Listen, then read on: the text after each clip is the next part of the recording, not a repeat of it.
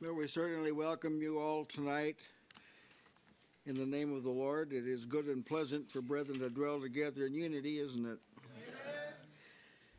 Welcome those on live stream also.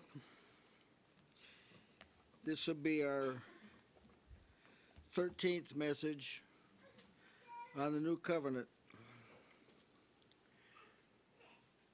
It's very important to me that we all understand the new covenant as much as possible. And I don't think that anyone really comprehends it in its fullness yet, and will not probably do so as long as we're in the world. That's why there's words like abundant and plenty and never failing and associated with the blessings of God. Now, some essential things to remember about the new covenant. The new covenant is a different kind of covenant. It's not a way of life or a system of law or a network of guidelines. The new covenant has promises that are of a different order. There are different kind of promises that were under the law. Take all the promises that were given to Israel. All of them were temporal. All of them were. So there's different kind of promises under the new covenant. There's a different kind of a high priest. Our high priest is in heaven forever. And he's received all power in heaven and earth. Yes. And if he wasn't in heaven, you couldn't go there. Yes. But he is in heaven, so you can go there. Yes. We have a different kind of mediator. Moses stood between God and the people to keep the wrath from coming on the people. Jesus is a different kind of mediator. He's standing between the people and God, so God's blessings can get to the people. See, it's a different kind of covenant. Yes. And it has different kind of priests. The priests under the new covenant are kings and priests. He's a different kind of priest. And we're going to deal with tonight is a different kind of results. Now, we have a right to expect the results of the new covenant to be found among us. And among anyone that professes to be of Christ. I will only speak for myself here. I cannot accept, without some kind of qualification, any person is a Christian whose life is at variance with what God said he'd do in the new covenant. Some evidence of that has to be. It's not going to be, I understand that we grow in it. I understand that, but some evidence has to be there. Yes, amen. Now let's look under the Old Covenant first of all. The blessings of the Old Covenant were all conditional. They were a peculiar people if. Here's the statement, Exodus 19:5. Now therefore, if you will obey my voice indeed and keep my covenant, then ye shall be a peculiar treasure unto me above all people. For all the earth is mine. Now this is not the man of the new covenant. That's right. You're made accepted in Christ in the new covenant. The new covenant, your acceptance is not based on what you do. It's based on who you have faith in. There's a big... In fact, the first covenant didn't even require faith. That's right. Yeah. It didn't require faith. In fact, faith didn't fit into that whole system. The law is not of faith, Amen. Galatians 3:12. So the law had nothing to do with faith. The old covenant had nothing to do with faith, nothing at all to do with faith. From Exodus 19:5 through Deuteronomy 28:15, which is Deuteronomy is a repeating of the covenant.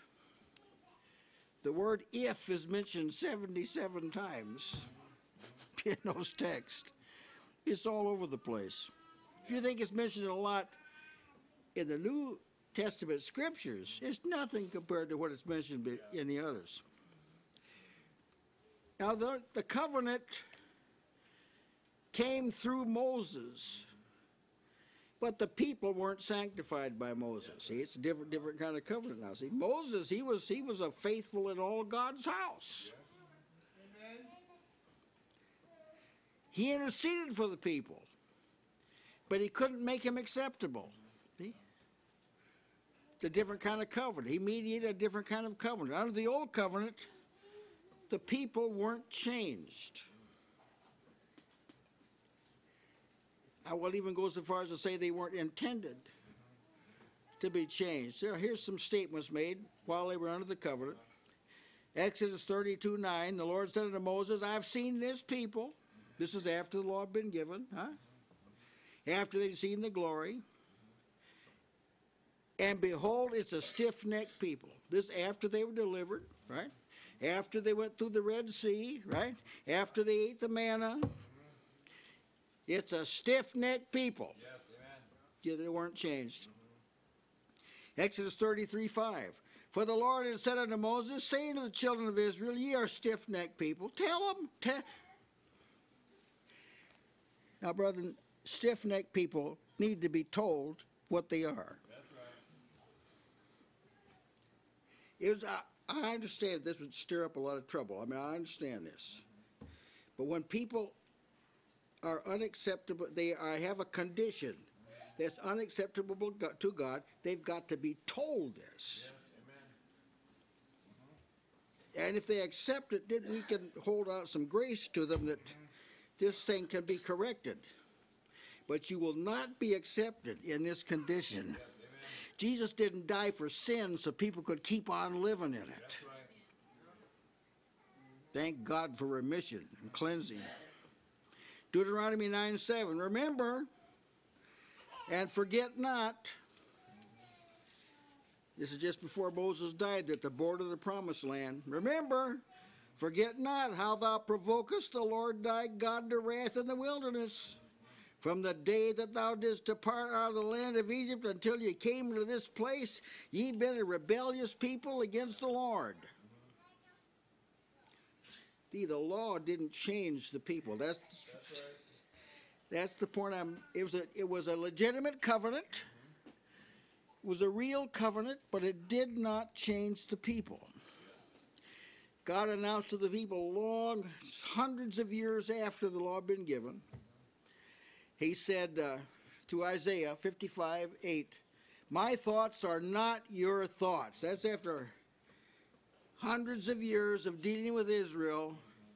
He said to them, my thoughts are not your thoughts, neither are your ways my ways, saith the Lord. As the heavens are higher than the earth, so are my ways higher than your ways, and my thoughts than your thoughts.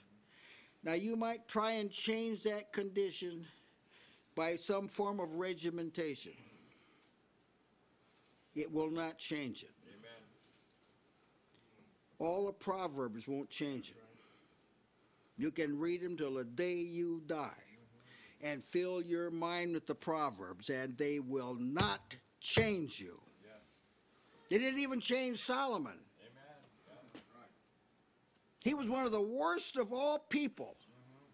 Solomon was. Yeah.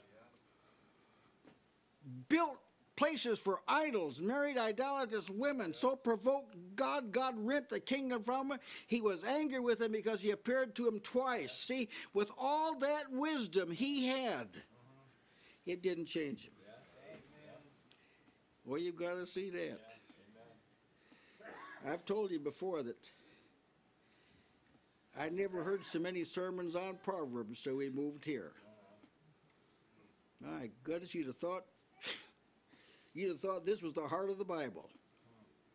There's hardly any proverb written that a child can't understand. And you very rarely read a proverb that when you read it, you didn't know it already. Very rarely. I'm not denigrating Solomon. God raised up Solomon to show this. That's right. Yeah. He gave Solomon all the wisdom you could possibly get in the earth. And then he was under the old covenant too. And it did not change anybody. There was no, under the old covenant, there was not an effective dealing with sin. Sin was never really dealt with. There were chastenings and punishments and things like this, but sin itself was never really dealt with. Let's just take a glimpse from Hebrews 10 about a snapshot view of the Day of Atonement, which was the highest day, when the one time in the year the high priest could go into the holiest of all and stand before God with blood for the people, for the sins of the people. Here's what it says about that. Hebrews 10:1. The law, having a shadow of good things to come and not the very image of things, can never, with those sacrifices which they offered year by year continually, make the comers thereunto perfect. For then would they not have ceased to be offered? I mean, if the heart was cleansed, there's no further need for a sacrifice. But those sacrifices couldn't cleanse the conscience. It could not make people comfortable in the presence of God. Because the worshipers, once purged, would have no more conscience of sins. There's a lot of people that don't know this. I won't prognosticate why they don't know it. But there's people that don't know that when your conscience, when you're forgiven of your sin, your conscience doesn't bother you anymore about those sins. Now I don't know, I haven't heard many people preach this. But it could really do to be preached. That once you're cleansed from sin, you have no more consciousness. He purges your conscience from dead works. So you can serve the living God. See, but none of that was under the old covenant. Was not under there at all. In fact, when they offered the sacrifices on the Day of Atonement, this high day, instead of it provoking thankfulness for forgiveness, it provoked a remembrance of sin. How's that for a different covenant? This isn't why we sit at this table. This is the new covenant. This is the new covenant in my blood, Jesus said. We don't meet to remember that we've sinned. We meet to remember we've been cleansed from our sin, forgiven of our sin, justified from all things from which you could not be justified under the law of Moses, so that it can be shouted into the devil's ear, who is he that condemns? It is God that has justified, see? None of that was under the law. Moses didn't have it, the prophets didn't have it, Isaiah didn't have it, none of them had it. Not because of any deficiency on their part, but because God hadn't instituted the new. He first of all instituted the old to convince men that they needed something new. No effective dealing with sin. Now, a psychological approach to sin is actually after the old covenant order. Trying to get people to control their lives and, that sort of thing. This is what the old covenant did. Except it went about it a bit more zealously. If you didn't do what they said, you were killed. The soul that sinneth died. See, that still couldn't address the situation. You could just threaten to put them to death if they do it again. It doesn't. We needed a better covenant. And as I have said, a psychological approach to sin, where you teach men to regulate their lives and so forth, this is of the old covenant order. This is exactly what the old covenant did, is what it demanded, but it didn't change anybody, not even one person. Not one person in 1,500 years of law, not one person was justified. Not one person was forgiven. Not one person was cleansed. Not one person was acceptable before God on a like eternal type basis.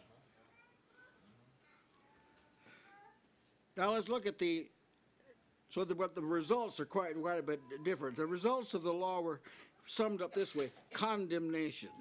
That's what the law did. If you took it seriously, it condemned you. You were not allowed a mistake. That's right. See? People are tolerant. They'll allow for mistakes.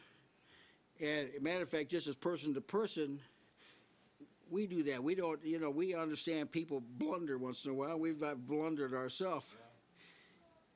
But the law didn't allow for you to blunder. If you made a mistake, it didn't involve, say, taking someone's life or something, you had to divvy up like 4 times more, 7 times more than you took. You had a penalty to pay. That's right. New covenant's not that kind of covenant. It's a different kind of covenant. Sin had to be paid for. Now, make no mistake about this. Sin had to be paid for. Now enters Jesus into the scenario. He's the one that paid for sin. What God would have done to the human race, he did to Jesus. Yes, amen. Now let's look at a skeletal outline of the results of the new covenant. The new covenant stated in Hebrews 8:10 through 13. You should be familiar with that. This is the covenant that I will make with the house of Israel after those days. Someone said, there it is, the house of Israel. Well, we go down to the end of the chapter, and this is the covenant Jesus is mediating. Yeah. I will put my laws into their mind. He didn't say I can. Amen. Yeah. And write them in their hearts. I will be to them a God. They shall be to me a people. This is the new covenant now. This is what's the results of the new covenant.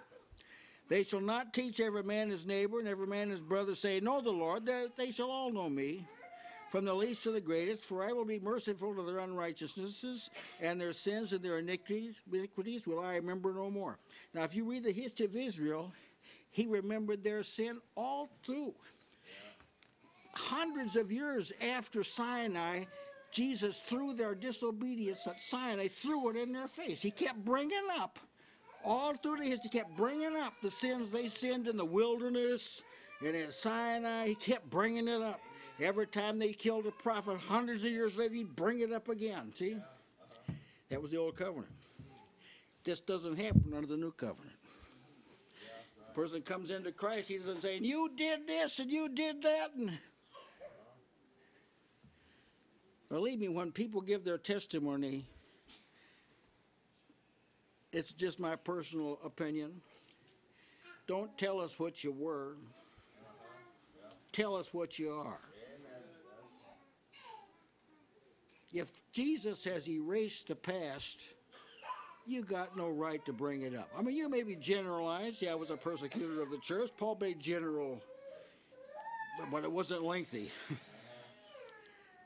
Now, let's look at these things. I will put my laws in their mind. I will put my laws in their mind. That is, their thoughts will be in sync and revolve around God's laws. He doesn't mean without knowing them you suddenly be able to quote, the book of Exodus. That's not what he's talking about.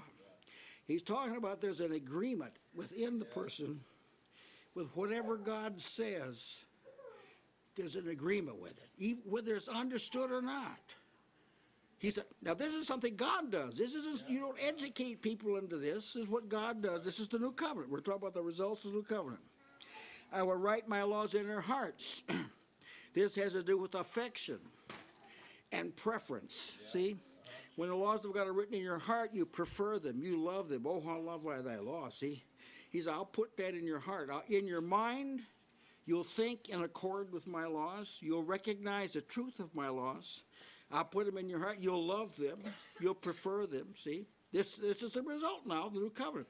So if you come across a people that they can't stand God's word, they need to be saved. Amen. Yep. This is what's needed. And there is a salvation, you know. We got a salvation to announce. Yes, amen. I will be to them a God. That is, they will worship and serve me. He was Israel's God by declaration, but they served other gods. But the new covenant, this is not what happens. Amen. In the new covenant, the people choose God and serve him willingly and gladly. And they shall be to me a people. That is, I will bless them and I'll benefit them. They'll all know me. As they'll be acquainted with me. You remember in Job there, it says, acquaint thyself with him and be at peace. Know me means acquainted with me, like a husband knows a wife, or a wife, a mother and father know their children. See, they'll all know me. Nobody in the new covenant is unacquainted with God. I understand they're not thoroughly, but they can kind of sense the truth of God. And sometimes it takes a while before it sinks in, but you're not fighting. Israel would fight against what God said. But the new covenant, people don't fight against it. They say they want to understand it. They want to press into it, see? Why? Because they know God. They want to be where God is. That's God's people. This is what happens in the new covenant. You kind of gravitate to where God is. The Ethiopian eunuch, he was just learning, but he wanted to go to Jerusalem. That's what we want to go to, the new Jerusalem. We want to go there. And I'll be merciful to their unrighteousnesses. That doesn't mean like I'll pretend like they weren't there. It means he'll change the person's nature. So the unrighteousnesses that they committed will now be against their nature. That's the reason they don't do them anymore.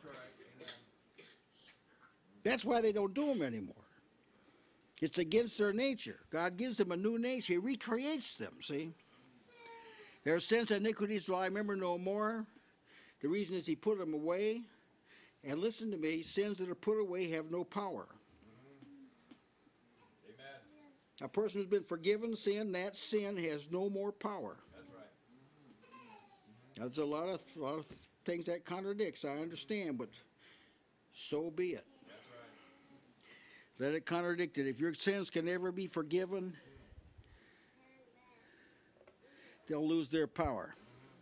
Just as surely as a lame man, when he was healed, he could pick up his bed and walk. That's right. Man with a withered hand was healed, he could lift up his hand.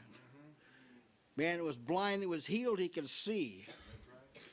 The person who's been forgiven sin has no more power over him, just like lameness had no more power and blindness had no more power. See, leprosy had no more power. Death had no more power. See, when sins are forgiven, sin loses its power. Yes. No wonder Jesus said, be of good cheer. Thy sins be forgiven thee. All right, that's kind of a skeleton outline of the results of the new covenant. Now let's go into a little more in detail. These are not goals now. Under the law, it was like a goal. Thou shalt not. Thou shalt. See, it was something to be for you to fulfill. But these are not goals and requirements. These are something that are done. They're done because of Christ. See, God does all of this not because he thinks so highly of you. He thinks highly of you because you're in Christ. Right. Because you think highly of Jesus, God thinks highly of you. Jesus said to his apostles, he said, the Father loves you because you love me. That's right. And believe I came out from God. That's the way it works in the new covenant. Thank God. That brings the thing down to us. We can get hold of this now. If it's based upon us, ourselves, and our own achievement, we can tell you, born again or not, we can't come to God on that basis. It's by faith in Christ that all of this is unlocked. So let's see what kind of environment is created in the new covenant.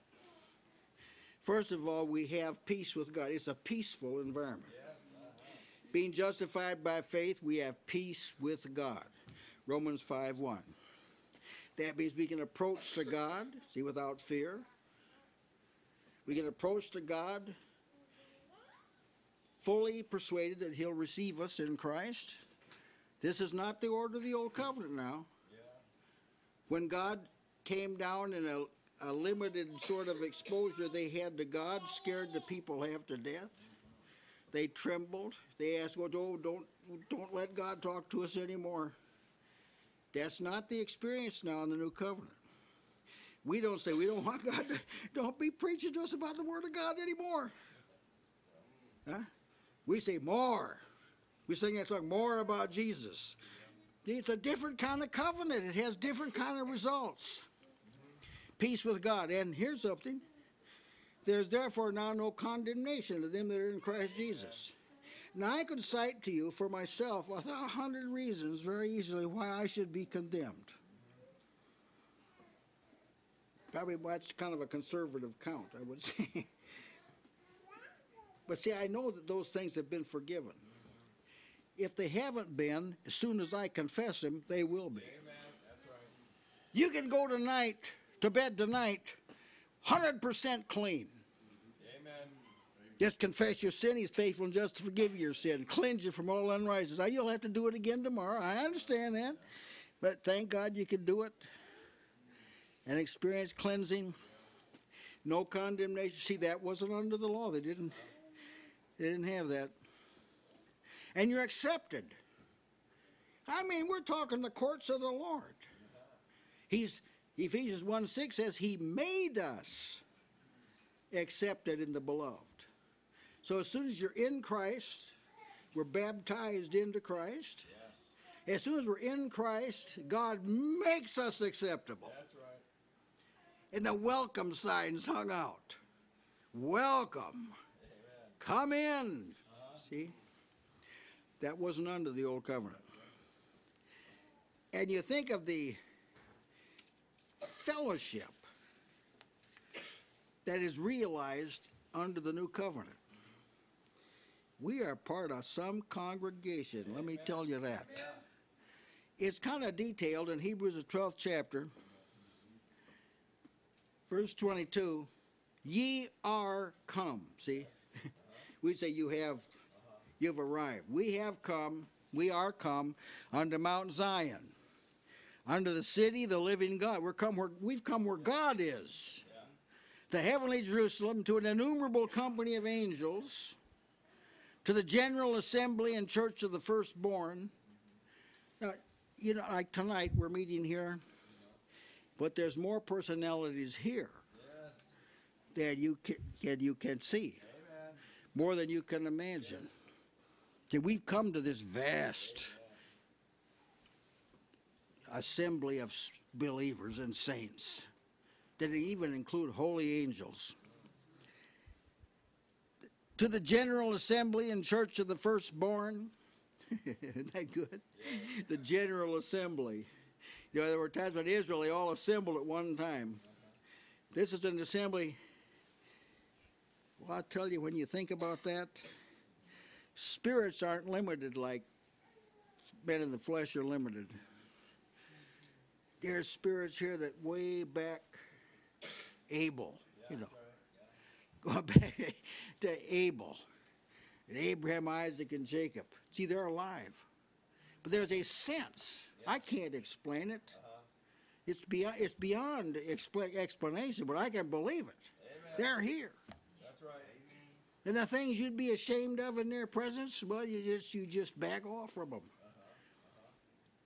But there's things that they'd be telling you, well, I wish we had what you had. But you have what we were told was coming, and lo and behold, you've got it. And it's going to become the culmination when we're ever with the Lord. And to the names of those whose names are written in heaven. There's There's a log in heaven of everybody that's accepted. Your name, if you're in Christ, your name's in there.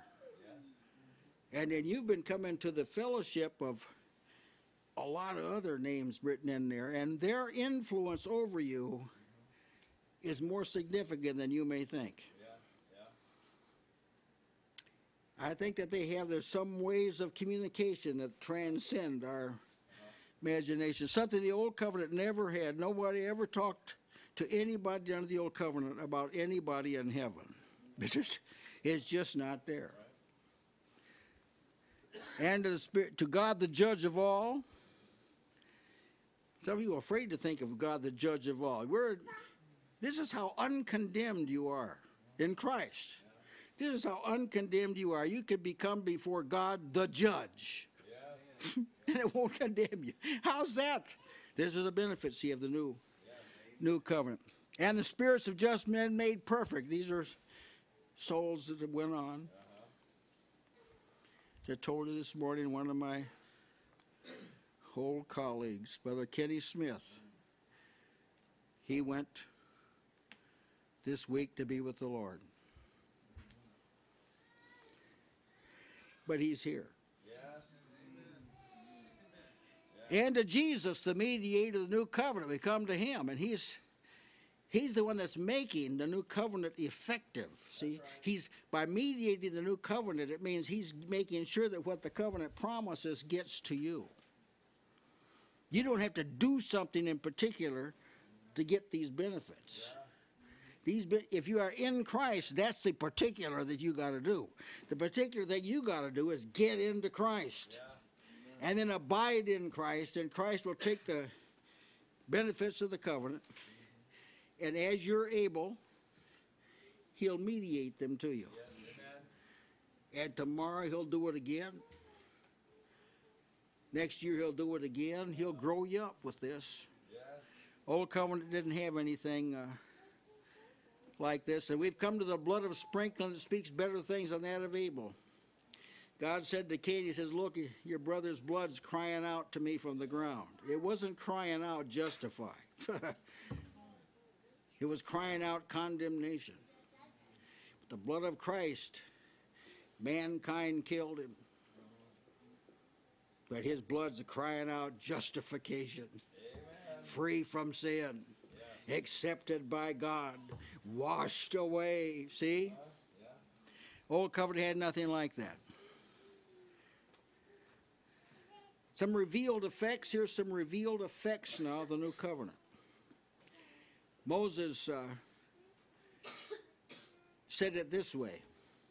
The Lord thy God will raise up unto thee a prophet from the midst of thee, of thy brethren, like unto me. Unto him you shall hearken. They didn't hearken to Moses. Yeah. Huh? They didn't hearken to Moses. God's going to raise up a prophet. You'll listen to him. Now here's a mark of the new covenant. The people listen to Jesus. Yeah, amen. They do. That's right. You find people not listening to Jesus, they're outside the perimeter of the new covenant. God has not made any kind of salvation that allows people to ignore Jesus. Yeah, amen. Yeah. There's no such thing as a salvation that allows that. Yes. And you got a lot of things included under the grace of God to assist you in listening to Jesus and hearing Jesus. And it is pleasant to listen to Jesus. Yeah. You'll hear him, he said. Here's another thing.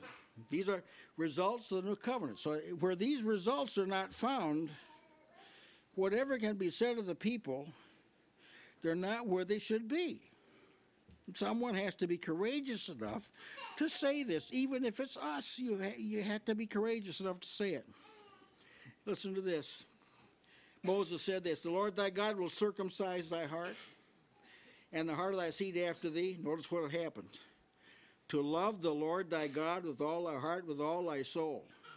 The law commanded. Love the Lord thy God with thy heart, with all thy soul, with all thy mind, with all thy strength. But the people didn't do it. The people didn't do it. But Moses said, God's going to circumcise your heart and you'll do it. You will love God with all your heart. That's what it means to have a circumcised heart. That is, the flesh is cut away from it so that your fallen nature, it does not have dominion over you. It's connected with your body. You've still got it. But it doesn't have dominion. Sin shall not have dominion over you, for you are not under law, but under grace. So as soon as you teach people routines, sin gets dominion. You teach people about Jesus and about what God does in Jesus, and people will not even feel obligated to sin. See? Sin won't have dominion over. That's an effect of the new covenant now. They'll love God. Here's another. They will all know the Lord. So here is this vast conglomeration of people. Male and female, bond and free, Jew and Greek, old and young, different late stages of growth. But when God speaks, they all can say, it is the Lord. Amen. You remember when little young Samuel, God appeared to him in a dream, said, Samuel, Samuel. He thought Eli was calling him, you remember? And the prophet adds a little explanatory note as to why Samuel didn't know. He says Samuel did not know the Lord. Yes. Now, he was a young boy. He wasn't an old man when he didn't know the Lord. He did not know the Lord. But Eli helped him. Yes, amen. He says, the next time you hear those words, say, speak, Lord, for thy servant hears. Yeah. Samuel was one of the great men of Scripture, one of the great men and prophets of Scripture. He taught us what it means to know the Lord. It's to recognize. More than recognize, you're willing. Yes. In the day of his power, you're willing. Ezekiel said, here's the result of the new covenant. This is a result of it. Ezekiel 11:20, he was going to give them a new heart, that they may walk in my statutes and keep mine ordinances and do them. How do you get people to obey God? To obey is better than sacrifice. Jesus is the author of salvation to them that obey him. So how do you get people to obey God? They got to have a new heart. And when they have a new heart, they'll obey God. That's right. Now, this is the gospel we have to preach. Yes. Enough of this stuff of Jesus is your buddy and your friend and all this kind of stuff. Enough of that. We need to say he's a Savior. He can give you a new heart, which will solve all of your overcoming problems. Yes. Again, Ezekiel 36:27. I will put this is new covenant benefit. I will put my spirit within you and cause you to walk in my statutes. And ye shall keep my judgments and do them. See, under the law, you ought to keep them. And you ought to do them. That's not new covenant theology. New covenant theology is you will keep them and you will do them. Yeah. Now, I know most of you pretty well. See, you're doing this, but you're doing it because of what God's done. Yes. It's because of what God's done in you, and he's done it because of Christ and through Christ, that you are able to do things you couldn't do before. And you might not even have wanted to do them before. Maybe you didn't even know about them before. This is the result now of the new covenant. I'll put my spirit within you and cause you. This is God. You say, well, God isn't going to make you do something against your will. But God can make you willing in the day of his power. Who wants to do something? Who wants to do what's right against their will? This is a law. This is the law mentality. God knows you can't really do God's will do God's law against your will. You really can't do it. How long does God have to prove this? But through Israel, 1,500 years of history proves that people who didn't want to do God's will couldn't do it. That's right. Yep. That's been adequately demonstrated. So God says, now here's what I'm going to do. Yeah. I'm going to give you a new heart. I'm going to put my spirit in you, and I'm going to cause you. Yeah. So if you're doing the will of God, don't boast. Make your boast in the Lord. See, God has caused me. Someone say, well, God doesn't do things like that. Well, this is what he said he'd do. Yes. And here's something else about this is a new covenant. These are results of the new covenant. Malachi spoke it this way. Unto you that fear my name, this Malachi 4:2. Unto you that fear my name shall the Son of Righteousness arise with healing in his wings, and ye shall go forth and grow up. Yes. Amen. As calves in a stall in a protected environment. So what is the secret to growth? See, spiritual growth, this is like a big, big, big problem in today's church. Spiritual growth. There's people trying to systematize it and all kind of things. But God said, here's what I'm going to do. The Son of Righteousness shall rise up, and he will heal the human condition. Yeah, that's right. And you'll grow up Yes. Amen. like calves in a protected stall, Yeah. fed with the choice grain, huh? And you'll delight yourself in fatness. And another thing, these are benefits now, results of the new covenant. Where the new covenant is working, this is the kind of thing you find. Yeah. Now, where the Spirit of the Lord is, remember, God said, I'm going to put my Spirit in you. Where the Spirit of the Lord is, 2 Corinthians 3:17, there's liberty. Amen. What kind of liberty? Liberty to occupy Yeah, that's right. the promised land. Liberty to take hold of what God has promised. See? Some years ago, when was it? 88, something like that. I had a debate here in the Osho with a person. And he was a champion of law. He had a chart, showed the people. This is how God works. He takes a cow and he puts a peg down on the ground and ties a rope to the cow so the cow can eat within the radius so that however far that rope reaches.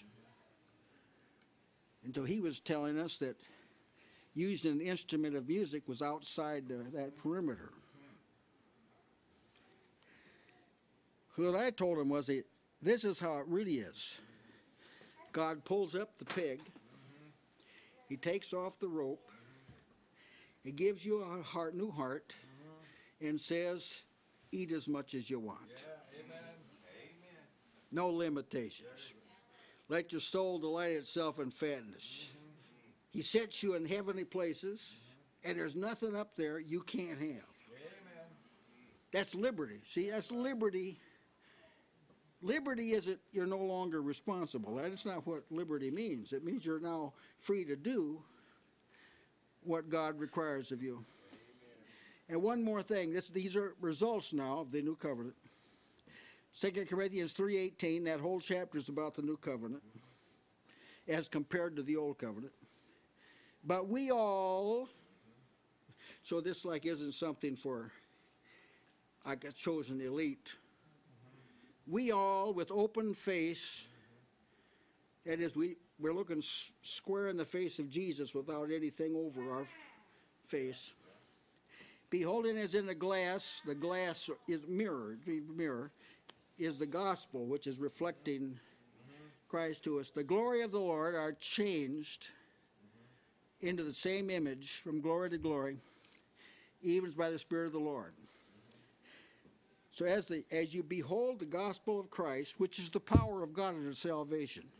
The gospel is the, if I may use the word mechanism, what God uses to deliver you, change you, and bring you at last to heaven. And as you gaze at it, the Holy Spirit changes you. It's an upward change. So you become more and more and more like Christ. That's the result of the new covenant. If you find yourself,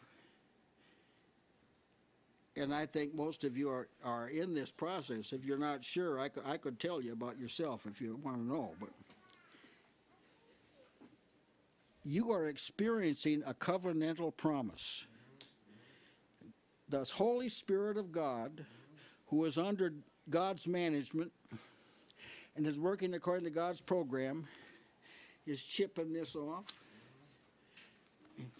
chipping that off, and he's molding you. So more and more, you're taking on the likeness of Christ.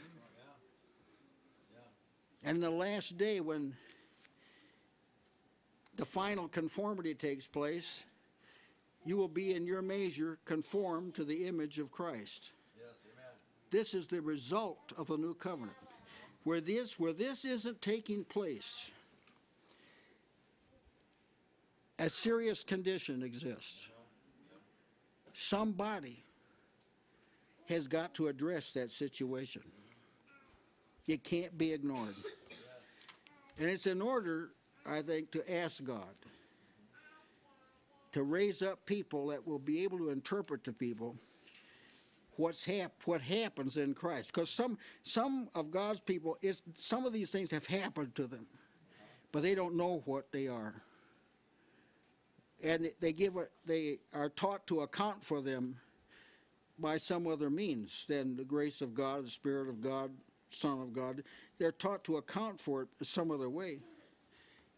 But I tell you, what, if you see this, what it does for your heart, and the boldness it gives you, and the confidence it gives you, it can't be compared with anything else. I know, bless God, what it's like to be free. Amen. And I am an opponent of things that gender bondage. I'll try and be as kind as can, because I really want people to see what Jesus has done. Yeah, amen. But I tell you right now, God wants it more than I do. Yes.